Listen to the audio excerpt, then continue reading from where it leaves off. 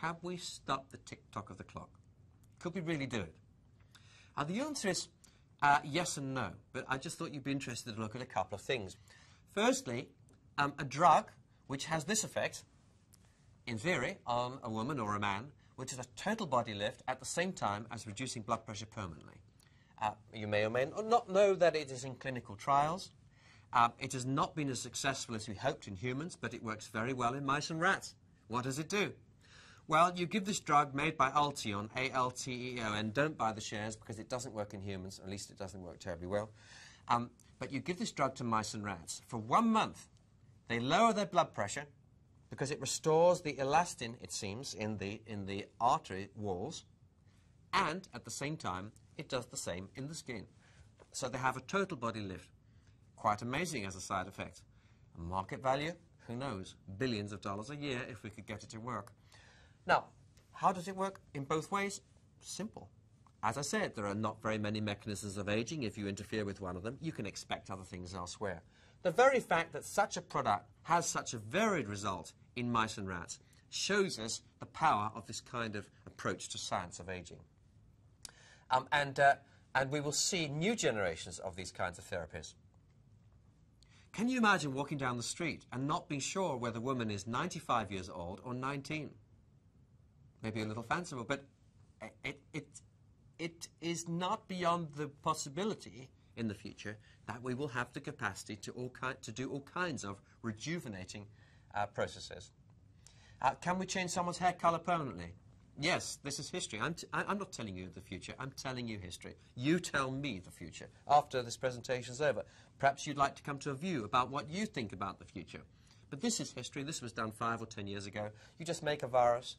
You program it to attack hair cells. You insert the genetic code to change the hair color. The virus is defective, so it can't replicate. And you just shampoo your hair once, and then you get a permanent color change. It's been done in mice and rats, as I say.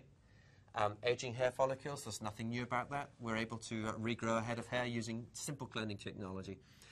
Can we grow new teeth inside someone's body? Yes, we can. It's already been done. We've grown new teeth in mice from nerve cells, from gum tissue.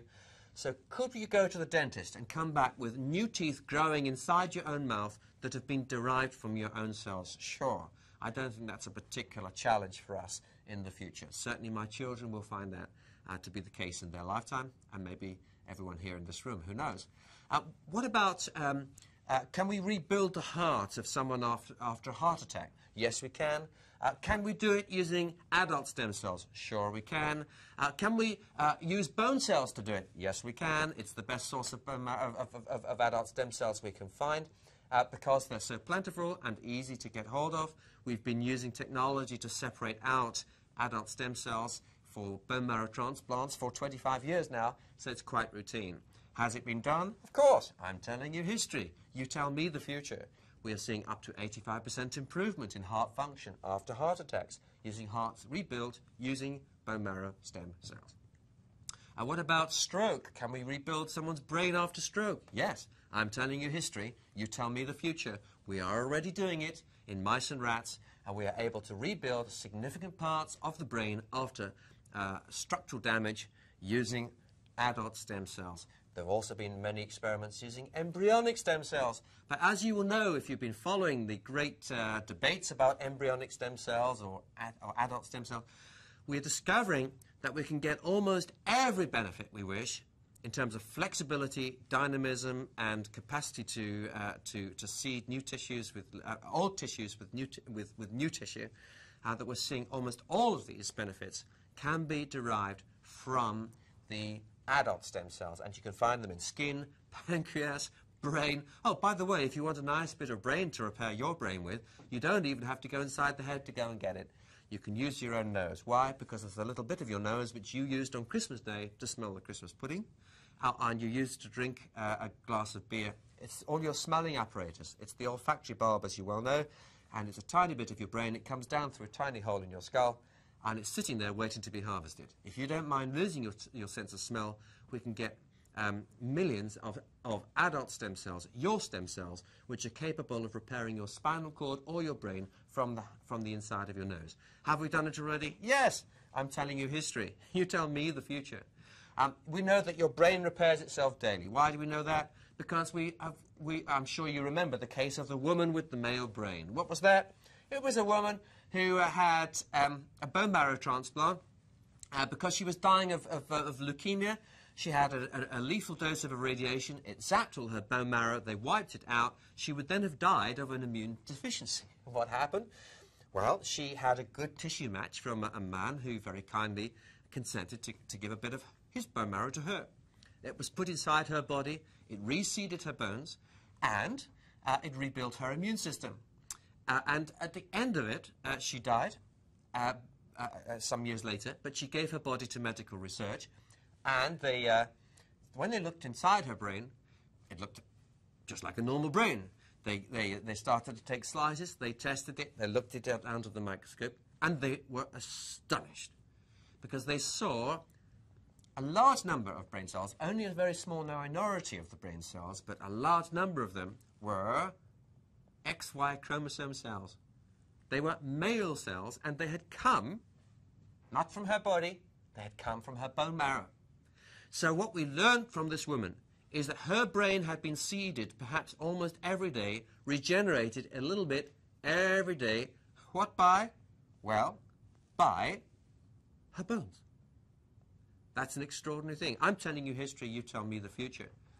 So that's why scientists are now interested in finding ways to make these bone marrow cells aggressive, release themselves in millions after a stress injury, and do a major rebuild without any intervention whatsoever, apart from maybe a couple of injections.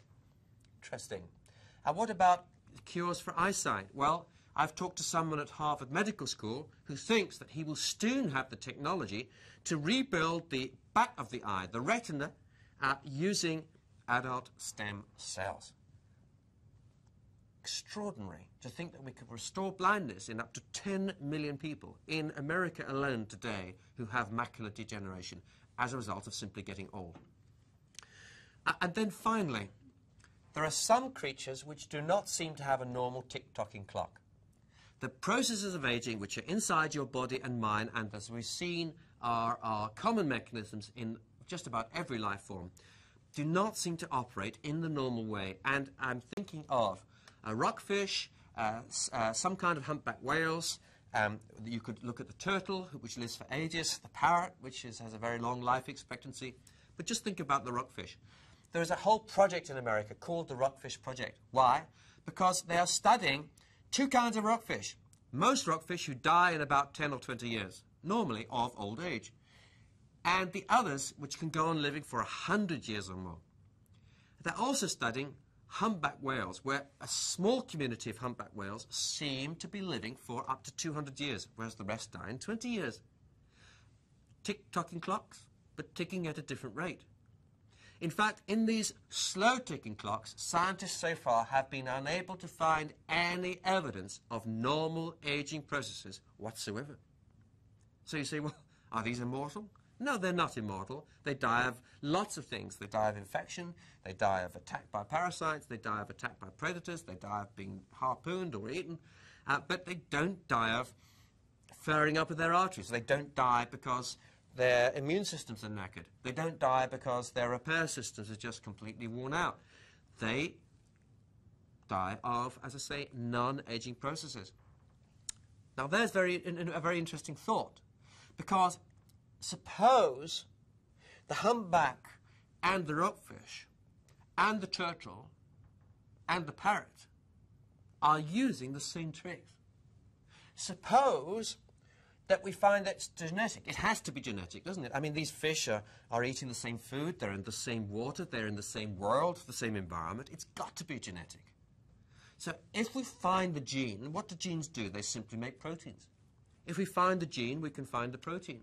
If we find the protein, we could put it in one of your drinks. Well, actually, maybe not. Maybe it wouldn't quite get in the bloodstream. We don't know. Maybe we could find something to stimulate that particular gene. You can see the possibilities here. So we are on the edge of something quite extraordinary. And I would be very interested in a straw poll of hands right now in this room, and I will benchmark you. I will tell you the results from other organizations collectively, worldwide. I'd just like you to put your hands up now. If you say, I've told you the last 3 years of history. You tell me the next 30 years of the future. In your view. Put your hands up if you think, I mean, we're going to know the answer, what these genes are in the next 18 months. We're going to know what proteins these genes make probably in the next 5 years. Okay, put that aside. I've told you history. You tell me the future now. This is your moment. I want you to tell me if you think that in the next 30 years, it may be possible to add 5 years of life expectancy to every single person in this room as a result of these kinds of technologies. Have a look around. Well, I can tell you that almost every government actuary in the whole world would put their hands up to that question. Just about every person that I've lectured to on these issues would put their hands up in response to such a question. If one of you here is, Graham, I think you're probably the most senior person here today. Is that right? And we could go right to the other extreme of the baby that has yet to be born to Deborah in 6 months' time. But let's go in the middle. Let's take someone who is, someone who would be perhaps in their 40s. Who would that be?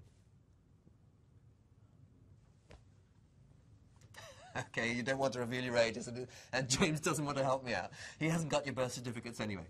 All right, but the fact of the matter is, let's suppose that you're 40 years old. 40 years old. The government is going to give you a life expectancy of a further 40 years, let's say, roughly 40 years. But actually, that's skewed. Did you know that because you work for GlaxoSmithKline, we add on 5 years to your life expectancy? Put your hands up if you knew that. Do you know why? The reason, of course, is because you're in the upper demographic group. You're educated, etc. You take care of yourselves. Compared to people in the housing estate just around the back here, on the Haverfield estate, which is 80... I live 2 miles from here. On the Haverfield estate, which is in that direction, I tell you the life expectancy is 70 years. Why? Drugs, alcohol, overweight, lower socio-demographic group, poor education, every social problem you can imagine. Life expectancy average 70 years. So for every man down there, or woman down there with a life expectancy of 70 years, we've got to add some years onto the people in this room just to keep the national average correct, right? Okay, so now we see why we add on 5 years, because you work. So now we've given you 40, if you're 40 years old, we've given you 45 more years, right? You've already told me, most of you think, that you will add an extra 5 years on in the next 30 for everyone who's got 30 years left anyway, which is probably most of you, even Graham. Yes. Okay, so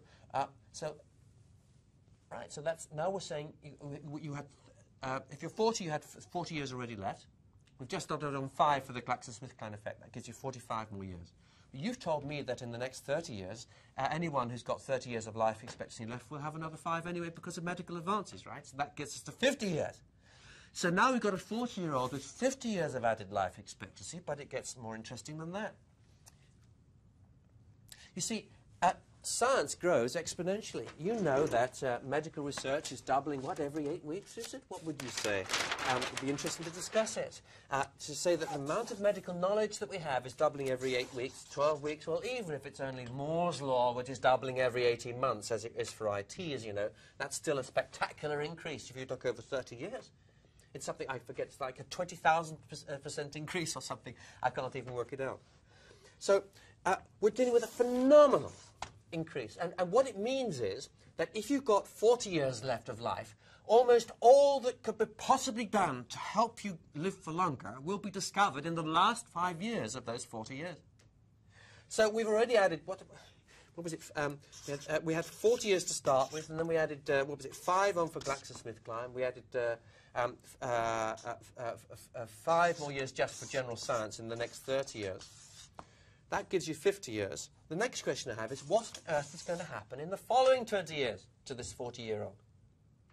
Put your hands up if you think that in the following 20 years, the individual may actually benefit from some other spectacular advance. This is sometime between now and 2060. Some spectacular advance that could add another 5 years. Put your hands up if you think that could happen. Well, there we are. And I have to say, you are in common with every other audience I've spoken to. So we just added on another 5 years.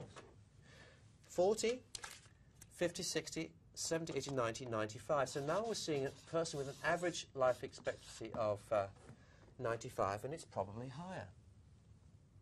Because in the last 5 years of that, we might find some other step. Now, I'm not saying we're going to stop the tick-tock of your clock, but all I'm saying is the actual actuarial forecasts on which your pensions are being based at GlaxoSmithKline are completely crap. We know that. It's in the papers almost every day. I've been talking about it for the last 10 years. And the fact is that in Japan alone, the Japanese government is increasing life expectancy forecasts for women by 12 months every 4 years. That's crazy. It's completely unprofessional. Why can't the government tell the truth and just make a decent forecast and lift up life expectancy by 10 years in one go? Why do they have to do it every 4 years by 1 year? The answer is because they're scared. And Gordon Brown in this country is scared, and the chairman of GlaxoSmithKline is scared. Why is that? The reason is because the truth is so uncomfortable. For every year we have just added on to each of you in this room, we have created an extra pension deficit of up to 5% in your pension fund allocations, and we've damaged further your stock price. And that is a very serious thing. You start adding 5 years on or 10 years on. You can't do it. So if Gordon Brown insisted on it being done, it would wipe out stock values across the UK, and the same would happen in other nations as well. Governments are not interested in speculating about the true liabilities of their National Health Service pension fund, or the local Ealing Council or Brentford Council here, their pension funds. So you can see that we all know it's true, but none of us can talk about it. But when it comes to product planning, it's truly fascinating, astonishing. What it means for the future is that if we said that 65% of all health spending is going to be in those over the age of 65 in the future, you can see that that's an underestimate. If we said that 75% of all wealth in the UK and the US will be owned by those over the age of 65, we can say that is an optical illusion compared to what's going to happen in the future.